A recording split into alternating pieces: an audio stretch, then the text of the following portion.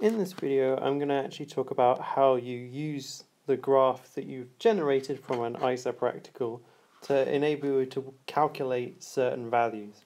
The example I'm going to use is in the ISO, where you have to use VI curves to determine the resistance of an unknown resistor. And what you do is you change the potential difference across that resistor and measure the current through that resistor. And when you plot the IV curve of that, you are able to work out what the resistance is. And I'm going to talk through the steps you would do to enable you to calculate it. So the first thing you should know is from GCSE that the equation of a straight line is always of the form y equals mx plus c. If you did not remember that, I've now told you. There you go. It's in the form of y equals mx plus c. So to apply this to different equations that you'll meet in the science practicals, you need to be able to rearrange other equations into y equals mx plus c format. So in this ISO I'm using this example, we're going to be using Ohm's law because we've got potential difference, we've got the current, and we want to find resistance. So we need to rearrange that into a form where it's in y equals mx plus c. So remember that we changed the potential difference. So potential difference is going to be x, and we measured the current, so that's going to be our y. So we need to rearrange it so we end up with I on the left, V on the right, multiplied by some variable. So if we rearrange V equals IR, so we've got V equals IR, we rearrange it by dividing by both sides by R, and we get into this form here. So I equals 1 over R dot V plus 0. Now you might be wondering why I haven't just written that as V over R. It's simply so we can actually identify specifically what M is, what specifically X is, and what specifically C is. And obviously C in this case is 0. So what this is telling you is if you calculate the gradient of your IV graph, then if you do 1 over it, that will tell you what the resistance is. And some of you might be sitting there thinking, well, why don't we just plot a VI curve, because then it would just be the gradient and it would be a lot easier.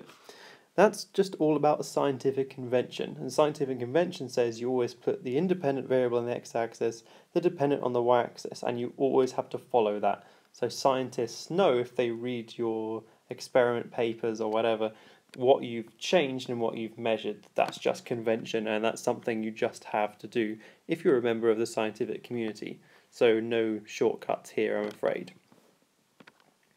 So let's have a look at this in more. Some of you might also be wondering why we bother calculating the gradient at all. Why don't we just pick a point and calculate R from that point? Well, the problem with doing it from just one point is you've got an answer, but how do you know if that's reliable? Is someone else going to be able to repeat it and get the same answer? You haven't got enough information to give a good estimate of what resistance is from just one piece of data. So the next logical step is, well, why don't we just take 2 points and then take an average? And that's better, because by taking the average you'll get a more accurate answer to your calculation of R. But then the next logical step is, well, if we had 3 points, wouldn't it be even more accurate? And continuing that logic further, if we have n points, wouldn't it be more accurate if we had n plus 1 points? And the answer is yes. So by following that logic through, we actually need to use infinite points to calculate R. And obviously, having only taken 7, we don't have infinite points, so we can't get our most accurate guess at R. But if we plot those points and draw a line of best fit, calculating the gradient of that line of best fit is the equivalent of calculating R for every single point on that line, which is an infinite number of points. So what you've effectively done is calculated the resistance for an infinite number of points, so you've got the most accurate guess at R that you could have. So that's why we calculate the gradient of the line.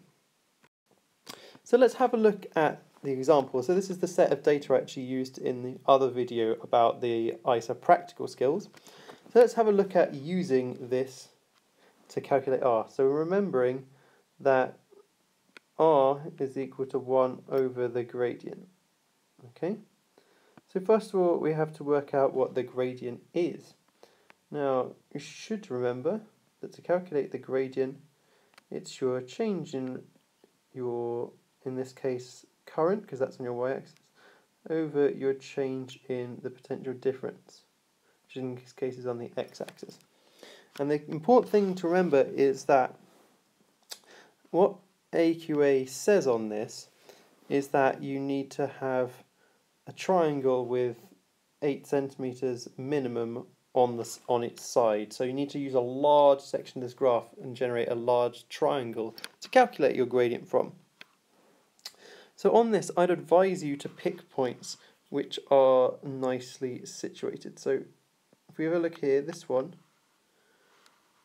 is fairly nice. Actually, I spotted a better one up here. If we take this point here, that's quite good because that's nice smack on a join, so you can get nice easy readings from there. And then if we go to the bottom here, we've got another point here. Now with these graphs, it's bad scientific practice to use 0, 0 as one of your points, so I would encourage you not to do so. So what we need to do is, if we draw out a triangle, this is going to be a little bit difficult, but I'll give it a go. Well, hey, a triangle. What we need to do is calculate the lengths of these sides. So let's have a look at the coordinates of this one up here. We need to know the coordinates of this one here and the coordinates of this one here, and that will allow us to work out the sides. So let's just find those now. There we go, some coordinates.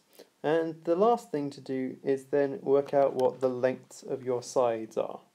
So we want to know the length of this, the height of the triangle, so it's going to be, so delta I is going to be 72 minus 12, it's going to give you 60 milliamps, remember it's in milliamps, and the length of this side here is going to be, so delta PT is going to give you 4.8 minus 0.8 equals 4. And it's important to show you're working for this so you can show where your answers are coming from.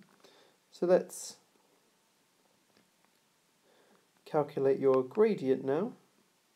It's going to be a change in I, so 60 times 10 to the minus 3 divided by 4, which I reckon gives you 1.5 times 10 to the minus 2,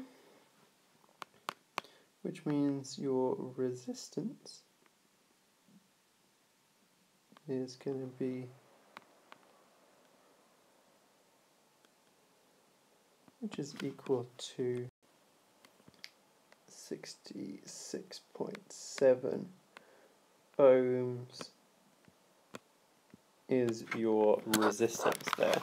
So key things, make sure you check your units on your axis in case you need to convert from milliamps to amps, that sort of thing, and making sure you show where all the numbers are coming from, so actually showing where your delta I's come from and where your delta PD's come from, and making sure the sides of this triangle here are longer than 8 centimeters. So that's not the long one, that's both of the short ones need to be greater than 8 centimeters, and you will have successfully calculated something from your graph.